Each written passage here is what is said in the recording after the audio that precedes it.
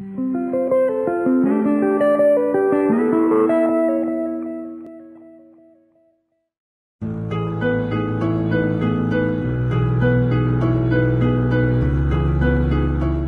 Champlain is the 6th largest body of fresh water in the United States. Its nearly 600 miles of shoreline is bordered by Vermont to the east and New York to the west. The deepest and widest section of the lake is the home of Burlington Harbor and the University of Vermont's Rubenstein Ecosystem Science Laboratory. Jason Stockwell, director of the lab, is doing research with UVM senior biology student Molly Morrissey on the vertical migration of mysis shrimp and has invited us to join them on a sampling trip. Mysis shrimp is a glacial invertebrate inhabiting Lake Champlain since the end of the last glacier period over 10,000 years ago. In aquatic systems, both marine and freshwater, there's this phenomenon that's called diel vertical migration, where a lot of the organisms will be down deep during the day and rise up in the evening and feed at night, and then go back down during the day. And the thought is that they're going down deep to hide from visual predators who can see them easier in the surface waters. So they can feed on things up at the surface, but they can also feed on things down deep. And so the question is, well, why are they undergoing this vertical migration? And so the research we're doing is trying to get at these mechanisms of what's controlling that behavior. On an unseasonably warm and cloudy mid-November afternoon, we board the MELOSIRA, UVM's 45-foot research vessel. Molly Morrissey's a fourth-year student. She's in biology.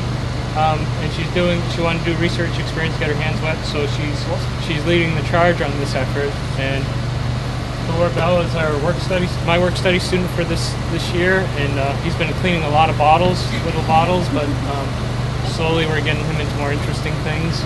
Also joining us is Professor Ellen Marston, Interim Director of UVM's Wildlife and Fisheries Biology, and Chelsea Mitchell, UVM third-year biology student. The MELOSIRA leaves the dock at Burlington Harbor 1.5 hours before sunset, with Captain Bill Lowell at the helm.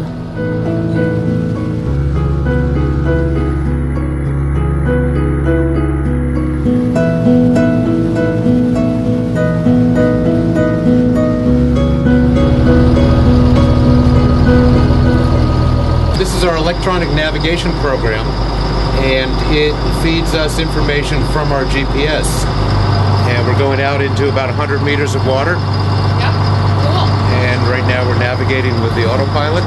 The work that we're doing is pilot work. We're trying to explore whether we can use enzymes, metabolic enzymes in mysis to serve as a proxy for their activity, for their migrations. We were collecting animals down deep before sunset when they're all down there, and then collecting them up high after sunset, and we're going to compare their enzymatic levels between those two time periods. And the hypothesis Molly is testing is, are the enzyme levels in these mysis that are up high after sunset greater than the enzyme levels that are down in the mysis during the day when they're on the bottom. The first mysis sampling at the bottom of the lake is conducted 45 minutes before sunset. We use something that's called a closing net, and basically has a trigger mechanism where you lower the net down to the bottom, you start raising it, and you send a trigger down the wire, and it trips a mechanism which collapses the net on itself, and then you haul it up, and so you're not sampling throughout the whole water column.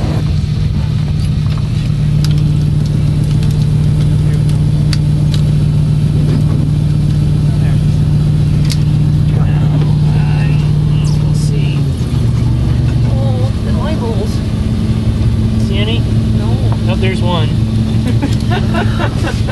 No, Two. There's a few in here. Okay.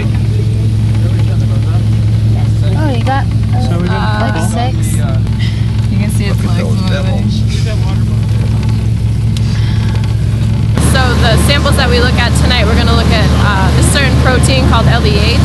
We're going to look at the content and compare it between the different types of mysis that we're getting.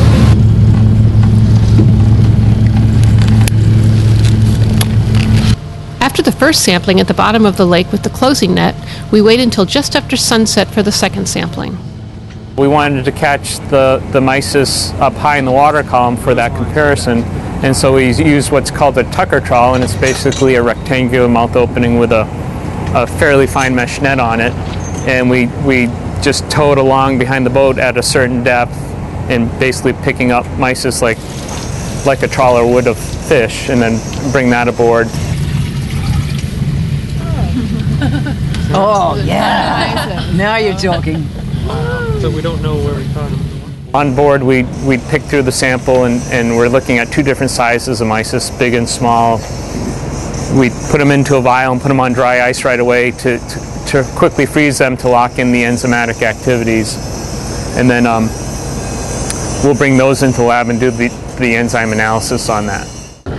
After 2 more Tucker trawl samplings at the surface and 1 more closing net sampling at the bottom of the lake, we return home to Burlington Harbor 4 hours after sunset. Good